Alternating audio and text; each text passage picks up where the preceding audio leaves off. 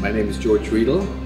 I'm the 10th generation of the family, and we specialize in varietal specific classes. And this afternoon we are going to evaluate Australian Riesling in 14 different Riedel classes, which we have specially selected to find out what of the classes is most suitable for Australian Riesling.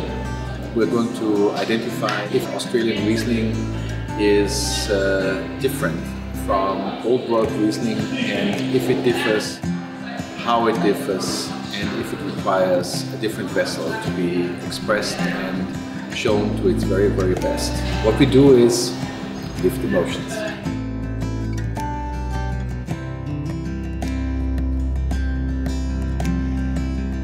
Really interesting, actually. It's pretty amazing how all the different glasses do different things with the same wine.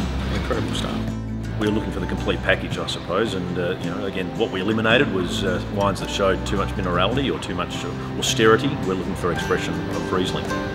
It really did come down to, in the end, what in context of the wine and the glassware was most interesting to me to drink out of. We went for a glass that accentuates the minerality. Terrific glass. Doesn't push the fruit forward too much.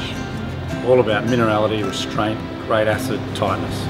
I love the shape of the glass because I haven't seen a lot like that before. A real nice oval shape, and it had that nice closed top. And the glasses that worked for me were the ones that really showed the focus of the wine, but also the fruit and the richness also as the wine aged. Yeah, look, number 9 was the one I went for and I think it's because in Australia we want our Rieslings to retain that freshness, and it certainly did that. We've sort of always talked about Riedel glasses and the shape and what you get out of these glasses, and to actually see it in a lineup like that is spectacular. Actually, really enlightening. I really enjoyed it. We understand the wine, we understand of course the glass, and all we're trying to do is match these elements together right now.